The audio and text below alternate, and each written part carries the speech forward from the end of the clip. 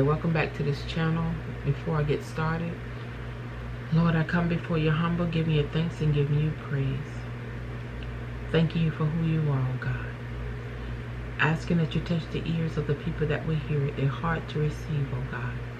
And give them a desire, Lord God, and a hunger and a thirst after righteousness. In the mighty name of Jesus. And Holy Spirit, I ask that you word my mouth, because you know what needs to be said and how I need to say it, oh Holy Spirit. And Lord, I thank you and I praise you. In Jesus' name, amen. Okay, today we're going to talk about not being distracted. I had a dream the other night where I was distracted, where the enemy, the devil himself, was trying to distract me. I was turning into a parking lot, but before I can get in the parking lot, it was this old man, pedestrian, walking by. So of course I had to stop. And this old man, he was slowly walking by. So I waited patiently on him. So I'm watching him. My eyes is on him. My mind is on him. And he's slowly walking on light. Then at one point, it seemed like as he was walking by really slow, he'll stop and he'll sort of like, I don't know, I want to say like do a happy dance or something. But anyway, me seeing that he was an elderly, I was patient and just waiting. So then he would do, I guess, like a happy dance, and he'll start walking slow again, like barely making it cross. But it seemed like it took him a long time to get across so I can go in the parking lot. So all of a sudden I'm sitting there out of nowhere. Here's this big truck, boom. So I thought I was like pretty much gone, to be honest. But I looked down at myself. No blood, no nothing. I was able to get out, and for some reason I had like a baby. Now in real life I don't have babies, but I had a baby in the back. But it seemed like more the truck hit that whole side. But in the dream I could feel like it was coming for the baby, but to destroy both of us. But it was like mainly after the baby. So but I was able to get out, wasn't hurt or anything. So I went around to check on the baby. The baby looked like it was really hurt, but it wasn't. So when I woke up, so that was that. So when I woke up, the Lord showed me that was a distraction. The old man was the distraction, because after that, the old man vanished. Didn't see him anymore. I didn't even see the person that was driving the truck, nothing. So I was really distracted. The old man really distracted me. So my thing is, the Lord showed me it's a spirit of distraction out there. So when the spirit of distraction is out there, we really have to be careful. We have to be careful, because while we're focusing, we could be going along, doing our daily thing, working on certain projects, having peace in our home, having peace on the job. It could be anything. And all of a sudden, it could be any distraction.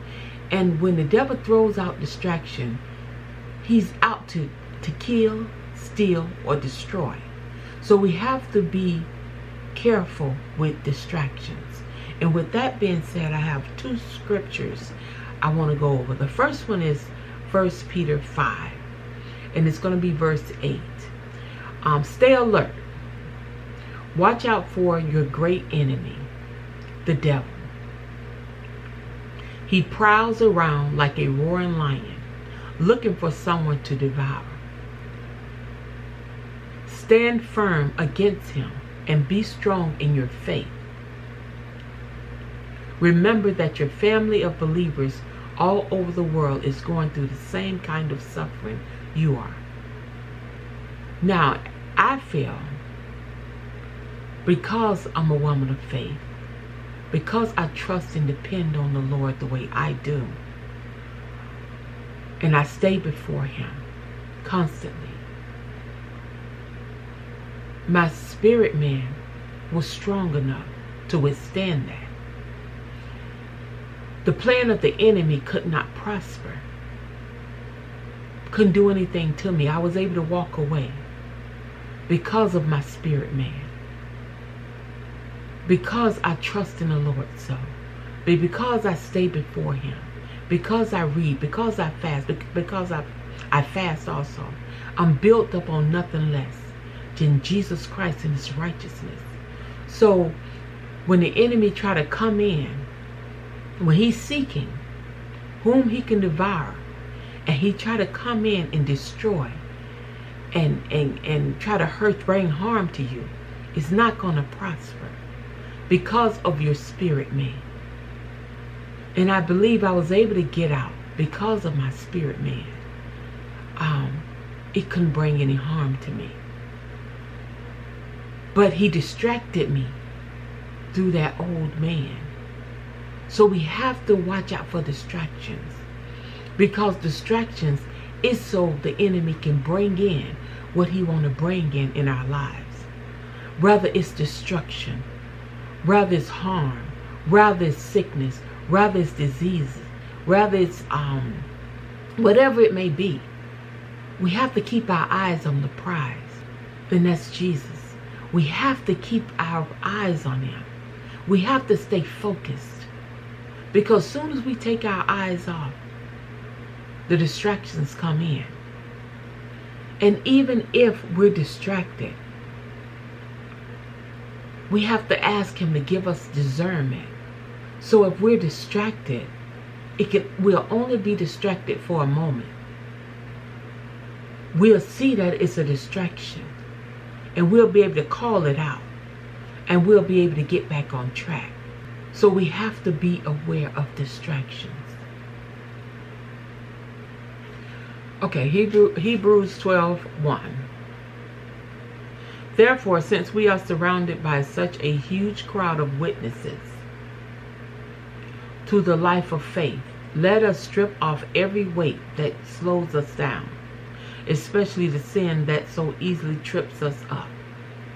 And let us run with endurance the race God has set before us.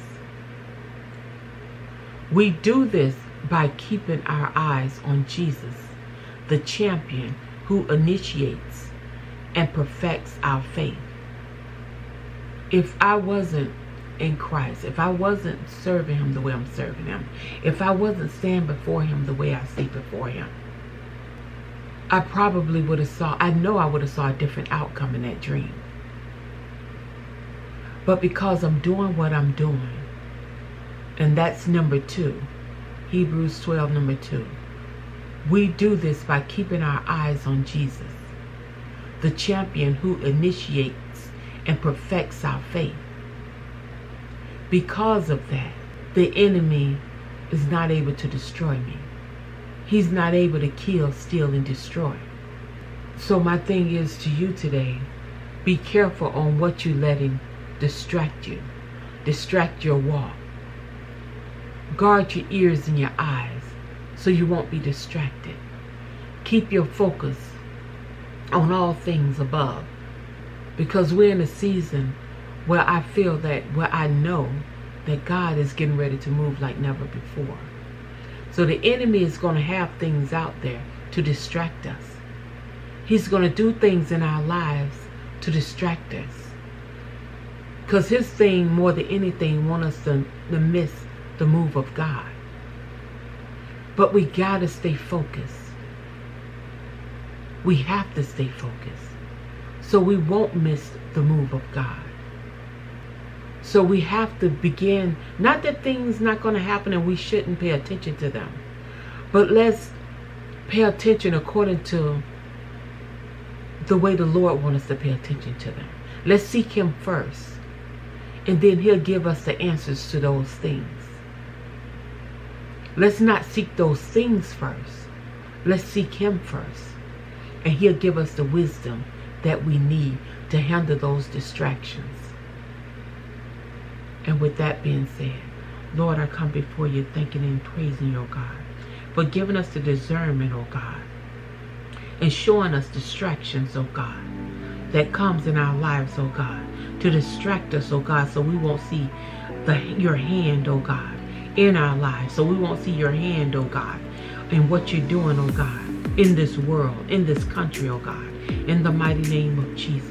So Lord, I thank you and I praise you, oh God, for giving every person that will hear this a spirit of discernment, oh God, that Lord God, and open their eyes to distractions in their lives, oh God, those things that easily beset them, oh God, Lord God, that they would know how, oh God, to set them aside, oh God, through you, oh God, in the mighty name of Jesus. And Lord, we just pray for the ones that don't know you, Lord, that you would give them a heart of repentance, oh God. And Lord, I thank you, and Lord, I praise you, in Jesus' name, amen. And with that being said, until next time, repent.